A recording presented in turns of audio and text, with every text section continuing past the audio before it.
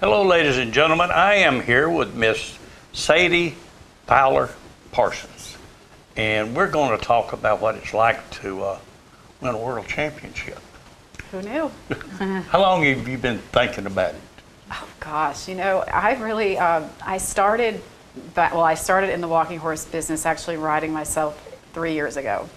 So I think I was actually on this show and we were talking about me wanting to maybe get into it. And so I bought a horse that year at the celebration. Right. So I blame it on you. But I mean, So I'll take the blame. I really would say that at the beginning of this season, I kind of like set my goals and my eyes on, one day, like I really would like to actually do this, like win at the celebration. So my goal was kind of there, but I never in a million years thought I would actually win this year. There's no way.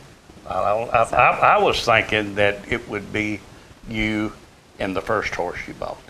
But that right. Well, there you go. Yeah. So that's what my goals were on. That was on my mind. That was a major tragedy. But yes. Yeah. Then along come Dim Your Lights. Dim the lights. Yeah. And it's I know. But tell me when you were in the ring and you were riding, and of course you go both ways and all. What was going through your mind? Well, first of all, Dim, I bought her a year ago, and we kind of struggled a bit to find our stride, and just I feel like all of a sudden, mid-season this year, she kind of peaked, and we had a couple of really good rides, but we messed up a little bit. Here, we had like, a tiny little flaw, but it was right in front of the judge or whatever, so it's hard to gauge like how good she was. But I was getting a lot of positive feedback about her, and so I think, and a couple of people had made the comment like, you could win that novice class with her. So I knew she was pretty good, and we were getting better as a team. But when I was riding in the class, I just like hold my breath and think, please do not mess up. Like, don't. She broke into a canter once in Pulaski, for example, and otherwise we would have she was really good otherwise. But I was just scared, like holding my breath, thinking like, just get through the class. It was a big class too, so.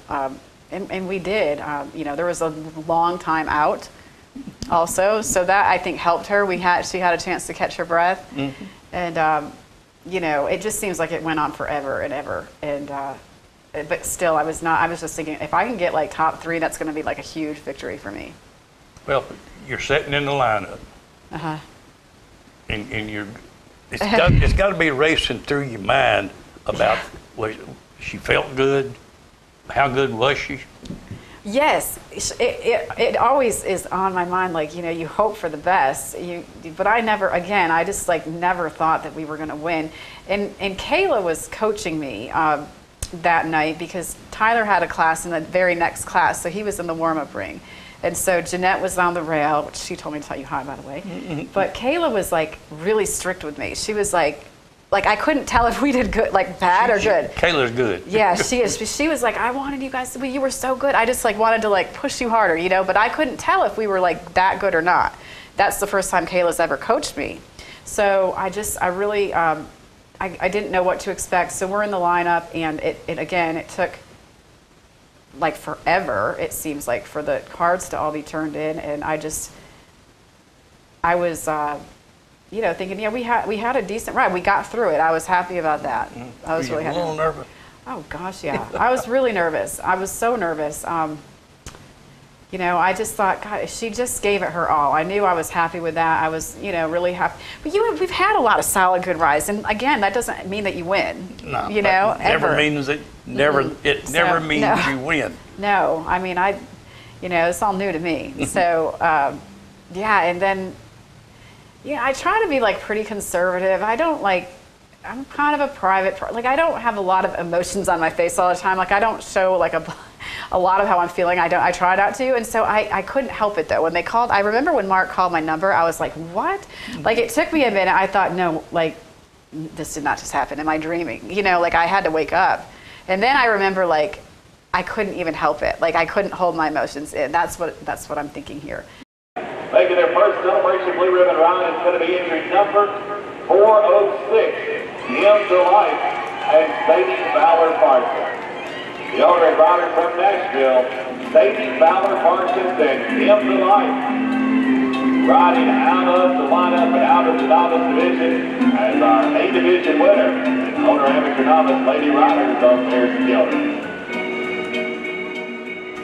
I just couldn't stop. Like, I cried a little bit. I was just overjoyed. I couldn't believe it. I was shocked, actually. Well, you can normally tell, you know, when they're in the lineup. Yeah. And of course, some people just know that they were real good and they're going to win. We just know it. And then you have those that, bam, it smacks you in the face that, hey, they just called my number. Yes. And it's, is that me? Hey, yeah. That was me, yeah. That's you. I was like, oh my gosh. And I had to like, I was like, come on, Dim, like, let's go. Like, wake up, you know. I remember I just thought, like, I was totally shocked. I was really shocked. I was really happy that my mom was, I could hear her, I think, from a mile away, like screaming, cheering for me. She came in from New York to watch. So I was really happy that she was there to see it. So it seems like a lot of times when I have a good ride, no one's there, you know.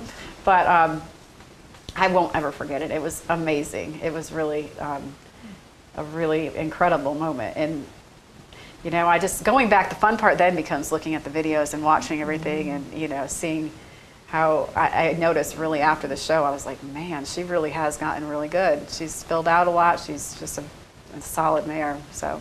But you do know what that means, right? No, what does that mean?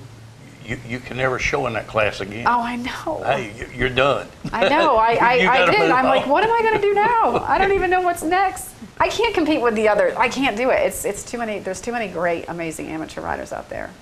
I don't know what's going to be next. Hey, we have a lot of fantastic amateur riders. Yes. But some of them have great horses. Some of them have not so great horses. Some of them are better riders than they have horses. Right. Some of the horses are better than the riders. So I've noticed that a lot. True. That's true. But when you can kind of mesh, and I mean, you've got some good trainers. Yeah. Now, there's no doubt about it. Between Kayla and Mama Kayla. Oh my gosh, she's the best. She's the And best. Tyler, you've got a group that can, you know, guide you and That's help you. so true. It's such a great team. I like absolutely love their operation. I mean, I love how much they love it. Like, I think I'm as obsessed with all of this as them, but they're so like all in, and you can tell that they love what they do. And so, and I think that, along with their desire to like get you in the right spot. You know, I always say the hardest part about running any business or having success with a team is always like finding the right seat on the bus for each person. And so that applies to horses and riders too. It's like finding the right division and where to put the horse and what rider is best with the horse, or is it better to go with the trainer? So all those things like are factors, and I'm like, I totally embrace their feedback and what they say, and so far it's working out pretty good. Yeah. Well, what's your plans for the next couple of months? We got a couple of more months of show season. So I just was talking to Jeanette on the way in here, and I said, so we're going to Asheville with, so Dim will be in Asheville and then Straight Republican, which obviously I'm really excited about him too. He's good. He's fun. He's real fun. I really like him. He's a sweet horse too. He's very sweet. And then I have a couple of like more B-string horses that I'm going to show in White Pine, which I love having like kind of like the top tier in another, because I love to show. I show every day, you know. It's a lot of fun. Yeah, so we'll do that, and then we have one more show in Shelbyville, and you know, I don't think we're doing Tunica. It's too far of a drive, but you know, so I'll probably be there to watch. Well, I'll be at Tunica. I go for 3-card poker. Yeah. That's the way it Where's goes. the money to pay for all of it, right? Yeah. Well, I'll tell you what, I am looking forward to seeing you in the ring. Of course, we'll be covering the Shelbyville show, and I'm not sure whether CJ's going to Asheville or not, but I know the Balkans always go to Asheville, so yeah, they're you'll excited. have a good show up there. Yeah, I'm excited. But I want to thank you for taking the time out to stop in and thank you for letting having everybody know what it's like to win your first one. I know, you don't want to forget it either, right? So this is good. Well, we're going to have memories of it. How's that? Oh, good. All right. Excellent. Thank you for coming. Thank you, Jerry. Okay, bye.